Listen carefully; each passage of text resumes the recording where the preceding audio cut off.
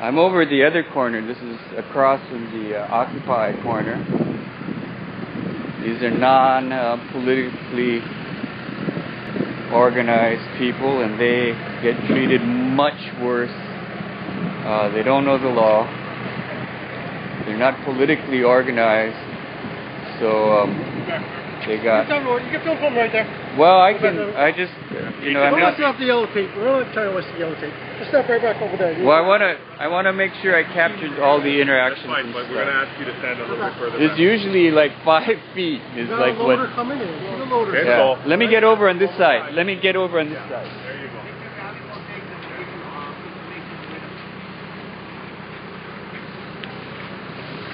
You see,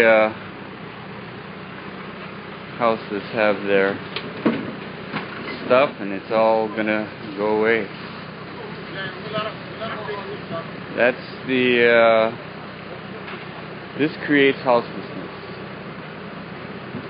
Taken away.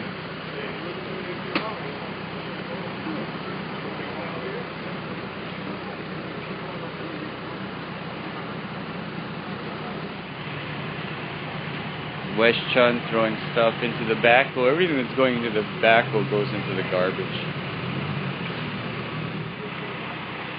You can see suitcases.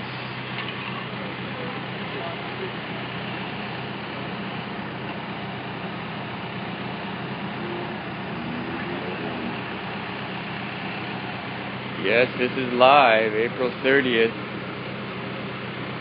Monday, or a little before noon here in Honolulu, Hawaii.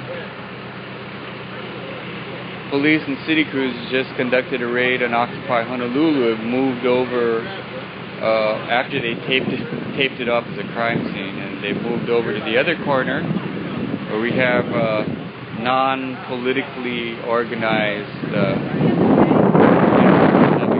positions taken away. You can see blankets.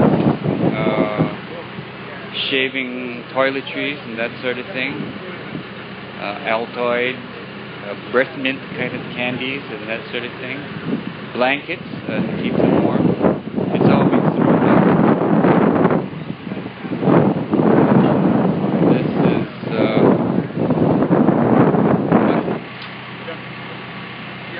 has a PhD in engineering. The cabinet position. You see a lot of engineering expertise needed. Now these supplies going into the what look like garbage cans actually will be stored. Owners can reclaim them. However, in order to reclaim the property, we'll need credit card receipts. Homeless people, in order to reclaim property, tents, suitcases, blankets, toiletries, medications and whatnot will need credit card receipts, which means this stuff is not going to be recovered. It'll be thrown away in 30 days. The person that determines whether you can pick them up or not is in fact West Chun. 4, 5, 6, 7, 8, 9 trucks and whatnot. Factor the cost in. Divided by the number of houses people created, and you have the cost to create each houseless person. There go clothes. People without houses are great gleaners of stuff off the sidewalk. Get use out of stuff that isn't being used. There are baskets and stuff, things that keep their things organized, having all their stuff taken.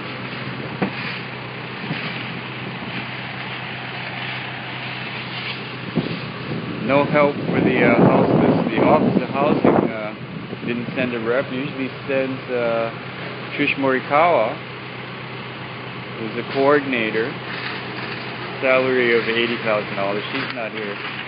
But West Chun, that's Wesley. He has a PhD in engineering but gets $112,000. Takes a lot of engineering know-how. The cabinet position and I hope he doesn't have political ambitions, because this is going to end up as part of his video curriculum vitae. You know what I'm saying? Full of stuff. Now these are going into storage, but there's no way any houseless person can recover his stuff because they don't have credit card receipts.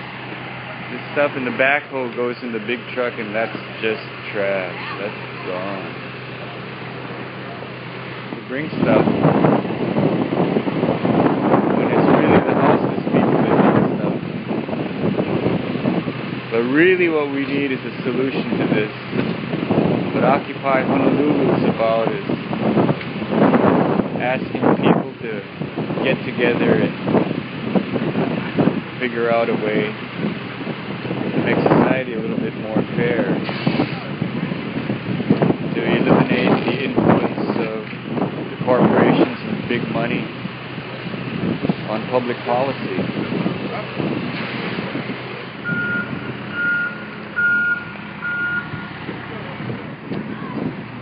Not going into storage,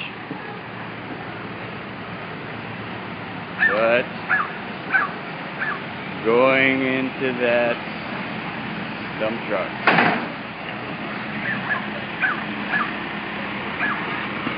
If you don't like what's going on, come down tomorrow.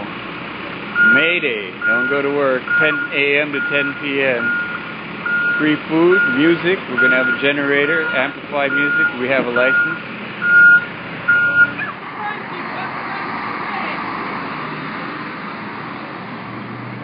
There goes the truck. That truck, the dump truck, goes to the dump.